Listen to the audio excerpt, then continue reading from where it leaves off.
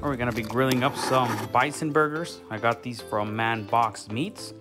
They don't only carry bison, they also carry beef as well as game meat. If you guys want to check them out, I'm gonna be tagging them on the description box. All right, so I'm gonna be setting up my grill for indirect cooking.